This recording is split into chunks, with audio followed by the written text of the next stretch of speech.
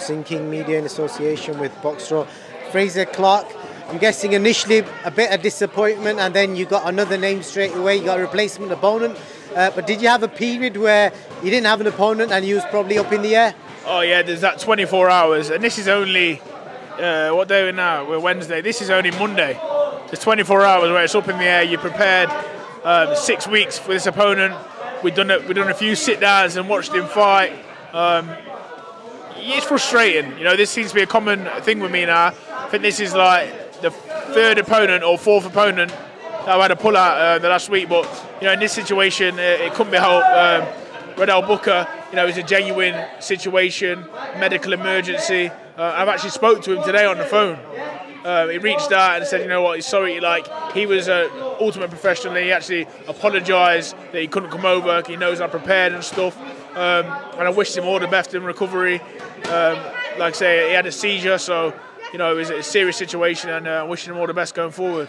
That's a shame to hear. I was going to ask you what the medical emergency was, but I'm guessing he's in good health now? He's in good health.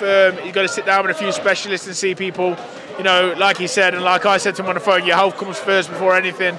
Boxing doesn't matter when it comes to your health, and, you know, you got a family, you're a family man, so I wished him all the best. And I said to him, you know, I was gutted for him, I was gutted for myself, but that's boxing, one of the things that happens. Good stuff. You've got a replacement opponent, Bogdan Dino, who's been over these shows before, fought Daniel Dubois.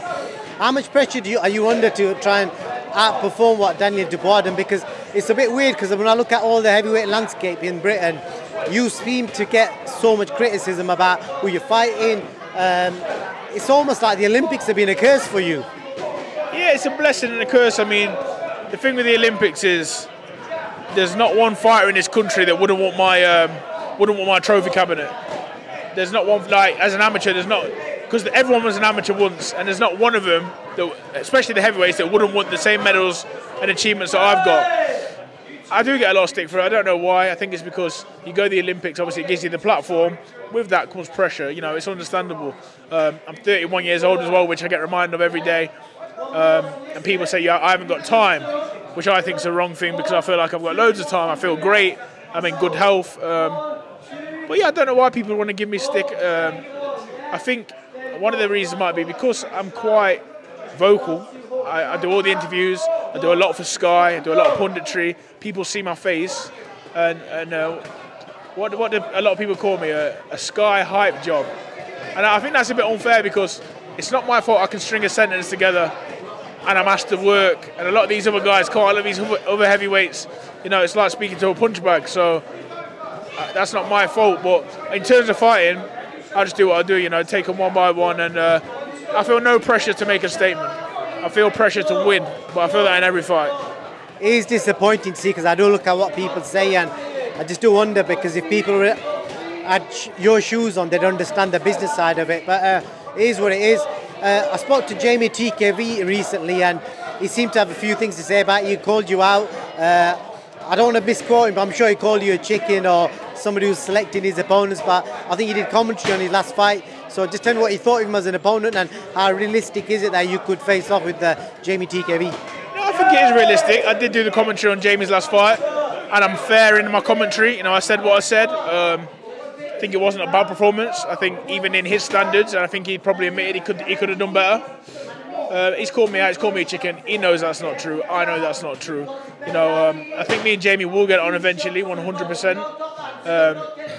If Jamie T gave me an example of chicken and I'm afraid to fight it, then it must be crazy, because I've boxed 100 Jamie TKVs. You know what I mean? He's a good fighter. You know, I'm not taking nothing away from him. I've got no bad word to say about him.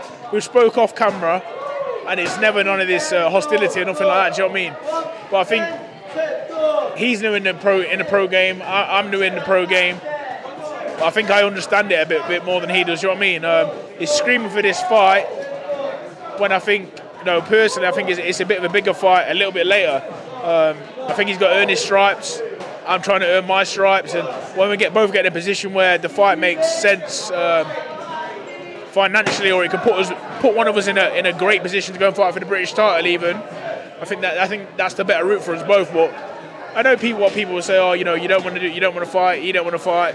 That's a load of crap. Me and Jamie's a man like me. We'd fight each other tomorrow. We'd fight each other in this ring now. You know, that's just the people we are. But there is a business element to it. You know, we do want to propel ourselves. Like, I think the people he's fighting and the people I'm fighting, like you say, you look at my opponent now, and it was going to be Riddell Booker. It's Inu.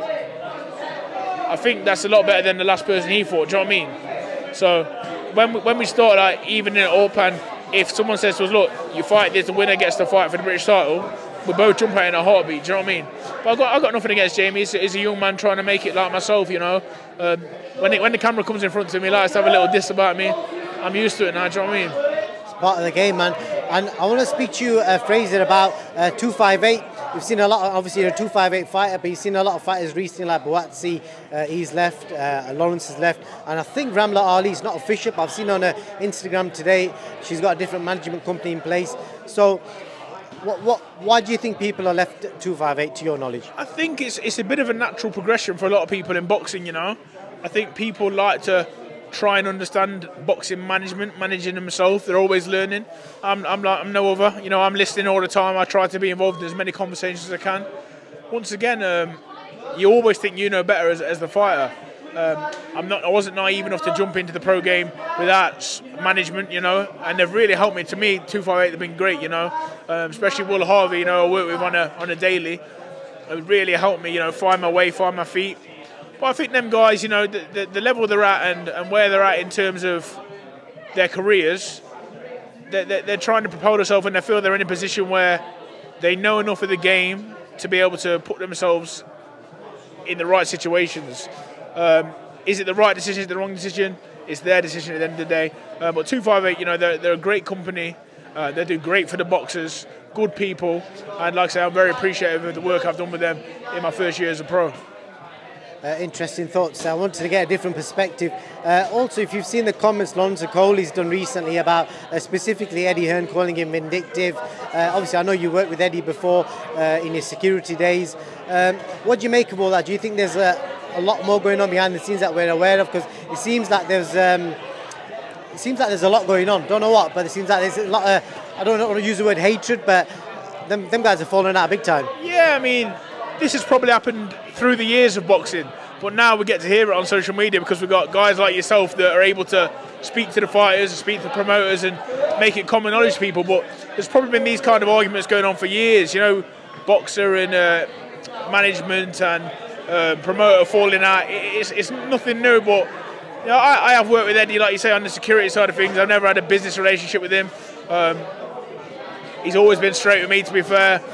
You know, I think probably a little bit sour now and then after, you know, I chose to come to boxer, but then he made out that he didn't care about me as well. So, you know, Eddie's a businessman, he's a very good businessman, probably the best promoter in the world, you know, at the minute. So, big up Ben Shalom, by the way, but, you know, Eddie's been doing it for a long time, he's doing fantastic things. So, I don't know what their beef is, but, you know, I think it probably comes down to money, and anyone can fall out over that. Anyone can fall out over it, but you know, Eddie's doing a fantastic job with his fighters in his stable. Lawrence is now a boxer, new beginnings, and if it wasn't broadcasted all over, no one would think nothing of it. But at the minute, the circus that is professional boxing, Instagram, Twitter, there seems to be more done on that than in the ring. So, you know, let's get out of the way and get back to fighting. Yeah, you're probably right there. Last question on that. Lawrence specifically said that he felt that Eddie made an issue out of him and Buatsi leaving, but he didn't have a problem with Chris Billum-Smith and Liam Smith leaving. What do you make of that? I don't know where he's going with them comments. You know, I think he probably, the truth is, he probably prioritised Buatsi and Lawrence a little bit more. Probably put a little bit more into them than he did them other guys. So. Don't get me wrong, Eddie will let go who he chooses to let go, and if you don't want to let someone go, he's going to be upset and pissed about it, just like any promoter would be. So I understand him being upset, and I think he did a fantastic job with Lawrence, by the way.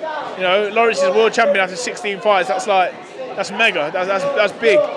So, you know, like I say, I think everyone gets to a stage in boxing where they think they know best and they want to take control of their own career. Lawrence and Buatsi are no different, and you know, as a man, they're the one taking the punches, and they're the one wanting to earn the most money. and look after themselves, and if they think Sky Sports and boxing is the place to put them into the best position, then you have to sort of thank you for your work and well done on your way. Definitely. So Frazer, I appreciate your time. I'll try and catch you later in the week, and all the best Saturday night. You've got a real challenge on your hands with Bogdan Dino. Appreciate it, man. Thank you.